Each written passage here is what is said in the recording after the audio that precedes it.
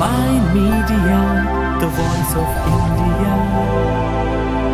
Myindmedia, the voice of India.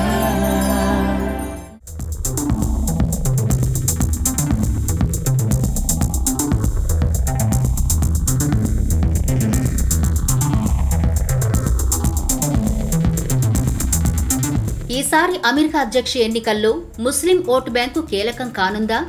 అవును, ముఖ్యంగా democratic party అభ్యర్థి జో బైడెన్ తన ప్రసంగాల్లో మతాన్ని విరివిగా ప్రస్తావిస్తున్నారు. అది ముస్లింల గురించి పదే పదే మాట్లాడుతున్నారు. తాజాగా కశ్మీర్ అంశాన్ని ప్రచారంలోకి లాగారు బైడెన్.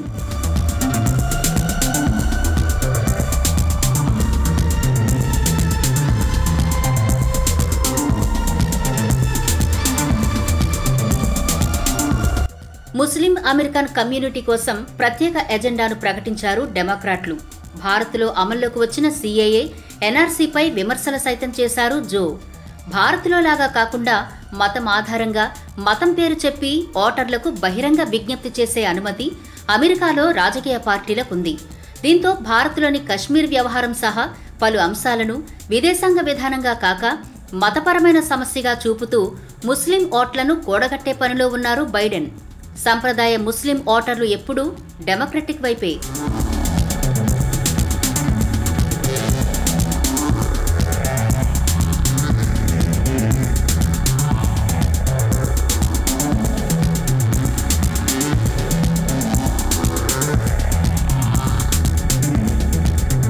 అసలు పాక్ ఆర్మీ డెమోక్రటిక్ పార్టీకి ఎన్నికల ప్రచార వ్యూహరచనలో సహకారం అందిస్తోందనే వార్తలు వినిపిస్తున్నాయి. అంతేకాదు, పాకిస్తాన్ ఆర్మీ మాత్రమే కాక ఆ దేశంలోని టెర్రరిస్టు గ్రూపులు సైతం సోషల్ మీడియా వంటి మాధ్యమాలు, మార్గాల ద్వారా ఆ పార్టీకే మద్దతివ్వాలని సందేశాలు సైతం పంపిస్తున్నాయట. ఇప్పుడు బైడెన్ అభ్యర్థిగా ఉన్నాడనే కాదు, ముందు నుంచి నల్లజాతి అమెరికన్లు, ముస్లింలు డెమోక్రాట్ల వెంటే ఉంటున్నారు. ఈసారి మాత్రం బైడెన్ నేరుగా ముస్లింలను పదే పదే ప్రస్తావించడంతో పాటు భారత్ అంతర్గత వ్యవహారాలను పదే పదే లేవనెత్తుతున్నారు.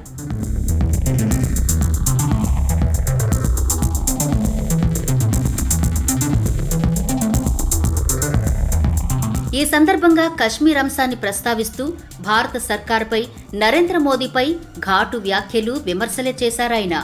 కశ్మీర్లోని ప్రజలందరి హక్కులను పునరుద్ధరించడానికి సర్కారు అవసరమైన చర్యలు తీసుకోలేదు అన్నారు. అంతేకాదు, ప్రజల గొంతు నొక్కడంతో పాటు శాంతియుత నిరసనలపైన ప్రభుత్వం ఉక్కుపాదం మోపిందన్నారు. ఇంటర్నెట్ సేవలు సైతం నిలిపివేయడం అంటే ప్రజాస్వామ్య స్ఫూర్తిని బలహీనపరచడమేనన్నారు.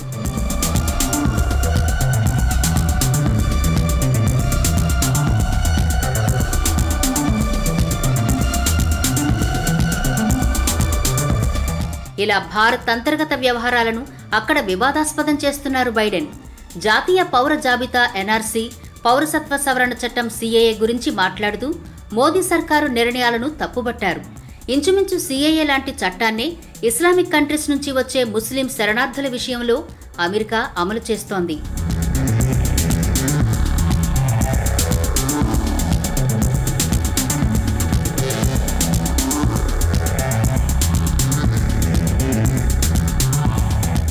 ముస్లిం అమెరికన్లకు ప్రత్యేక ఎజెండాతో ముందుకెళ్తున్న బైడెన్ ఇంతవరకు హిందూ అమెరికన్లకు, బౌద్ధ అమెరికన్లకు, అలాగే సిక్కు అమెరికన్ల కోసం ఎలాంటి ఎజెండా ప్రకటించలేదు.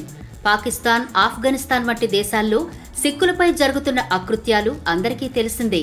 తాజాగా మొన్న మార్చిలోనే ఆఫ్ఘనిస్తాన్ కాబూల్లో గురుద్వారాపై ఉగ్రవాదులు దాడి చేసి 25 మంది సిక్కులను పొట్టనబెట్టుకున్నారు. ఆ అంశాన్ని మాత్రం బైడెన్ ఎక్కడా ఎత్తడం లేదు. అయితే బైడెన్ ఎజెండా ఏషియన్ అమెరికన్లు, పసిఫిక్ ద్వీపాల్లోని వారి మధ్య లేని విద్వేషాలు రెచ్చగొట్టినట్టే అవుతుందని ఆందోళనలు వ్యక్తమవుతున్నాయి.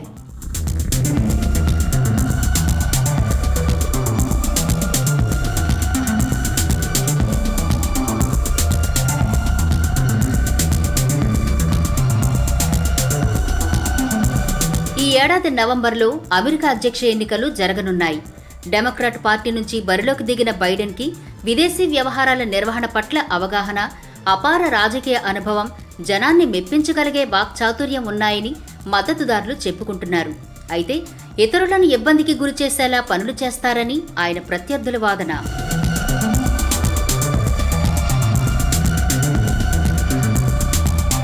1973లో వాషింగ్టన్ సెనెట్కి ఎన్నికవడంతో బైడెన్ రాజకీయ ప్రస్థానం మొదలైంది. మాటలతో ఓటర్లని ఆకర్షించే జో నోటి దురుసుతో వివాదాల్లో కూరుకుపోతుంటారు. మా పూర్వీకులు పెన్సిల్వేనియా బొగ్గు గనుల్లో పనిచేశారని, వారికి సరైన అవకాశాలు అందలేదని ఓ ప్రచార సభలో జో అంటే అదంతా అబద్ధమని తేలింది. అంతేకాదు, ఆ వాక్యం ఓ బ్రిటిష్ రాజకీయవేత్త ప్రసంగం నుంచి దొంగిలించిన వాక్యమని తెలిసి అంతా అవాక్కయ్యారు.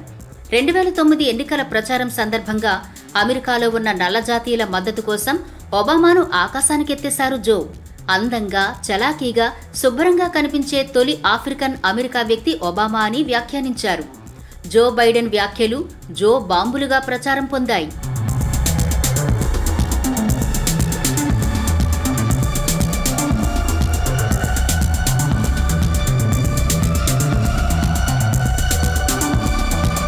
ఇటీవలే ఓ నల్లజాతీయులు హోస్ట్ చేస్తున్న షోలో జో వివాదాస్పద కామెంట్ చేశాడు. ట్రంప్కు మద్దతిస్తావో లేక నాకు మద్దతిస్తావో తేల్చుకోలేకపోతే నువ్వు నల్లజాతీయుడు కాదు అనడం కలకలం రేపింది. గతంలో అంటే ఒబామా హయాంలో ఉపాధ్యక్షుడిగా పనిచేసిన బైడెన్ అప్పుడు అవలంబించిన విదేశాంగ విధానాలు రిపబ్లికన్ల విమర్శల ధాటిని ఎదుర్కొన్నాయి. ఆ సమయంలో తన న్యాయ విభాగం విద్వేషపూరిత నేరాలపై ప్రత్యేక దృష్టి సారించిందని చెప్పుకొచ్చారు. కానీ 2016లో జరిగిన దారుణాన్ని ఎవ్వరూ మర్చిపోలేరు. నాడు పెన్సిల్వేనియాలో హిందూ కౌ శాంక్చురీ దగ్గర తెగిపడిన ఆవు తల ఉంచారు. అప్పట్లో అది పెద్ద వివాదమైంది. ఇక డెమోక్రటిక్ పార్టీకి ప్రతినిధులుగా ఉన్న వాళ్లలో ప్రమీలా జైపాల్, ఇల్హాన్ ఒమర్, అలెగ్జాండ్రియా ఒకాసియో భారత్పై విమర్శలు చేయడంలో ముందున్నారు. మతపరమైన మైనార్టీలను నిర్మూలించే కుట్ర జరుగుతోందని, ట్రంప్, మోదీ కుట్రలను అడ్డుకుంటామని ఒకాసియో ట్వీట్ చేశారు కూడా.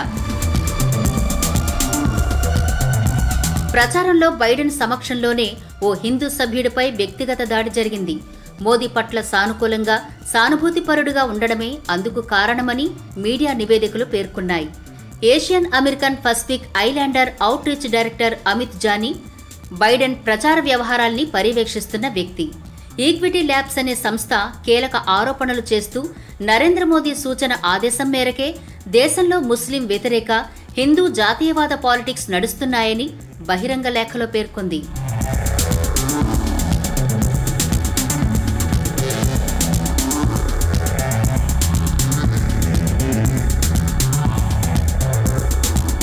అయితే ఇన్ని ఒత్తిళ్ల మధ్య బైడెన్ కనుక ఎన్నికైనట్లయితే భారత్తో అమెరికా కలిసి పనిచేయడం కష్టమే అవుతుంది. ప్రపంచీకరణ, ప్రైవేటీకరణ నేపథ్యంలో రెండు అగ్రదేశాలు కలిసి పనిచేస్తేనే అందరికీ ప్రయోజనకరం. అంతేకాదు, వామపక్షవాదుల నుంచి బైడెన్కు ఒత్తిళ్లు తప్పకపోవచ్చు.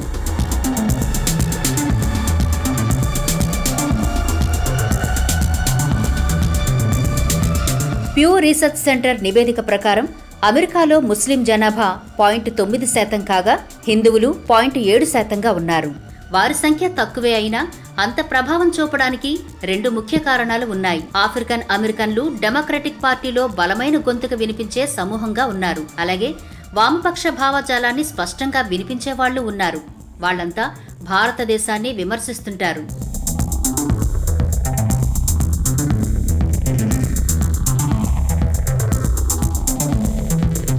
మరోవైపు 2016 ఎన్నికల సందర్భంగా హిందూ ఓటర్లు ఎక్కువగా ట్రంప్ వైపు ఉన్నారు. ప్రచారం సందర్భంగా హిందూ రిపబ్లిక్ ర్యాలీకి ఆయన హాజరయ్యారు. ట్రంప్ను నామినేట్ చేసిన రిపబ్లికన్ నేషనల్ కన్వెన్షన్ సెషన్స్లో ఒకటి సిక్కు ప్రార్థనతో మొదలైంది. ఇక ట్రంప్ ముందు నుంచి భారత్కు నమ్మకమైన మిత్రుడిగానే ఉన్నారు. ట్రంప్ అధ్యక్షుడైన తర్వాత భారత్ అమెరికా సంబంధాలు బలపడ్డాయి. పాకిస్తాన్కు నిధుల నిలిపివేత మొదలు తాజాగా భారత్తో కయ్యానికి కాలు దువ్వుతున్న చైనా దుందుడుకు చర్యలకు అడ్డుకట్ట వేసేదాకా అగ్రరాజ్యం ట్రంప్ భారత్కు అండగా ఉంటున్నారు. ప్రపంచాన్ని అల్లకల్లోలం చేస్తున్న కరోనా విషయంలో, ముఖ్యంగా WHO ముసుగులో చైనా చేస్తున్న కుట్రల్ని తిప్పికొట్టారు ట్రంప్. అప్పుడు పాకిస్తాన్ను, ఇప్పుడు చైనాను ప్రపంచం ఎదుట దోషిగా నిలబెట్టడంలో భారత్తో ట్రంప్ కలిసి వస్తున్నారు.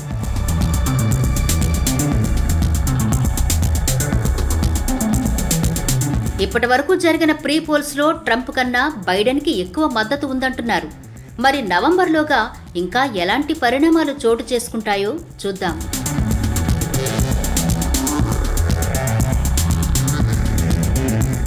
Myindmedia, the voice of India. ఇది భారతీయ స్వరం.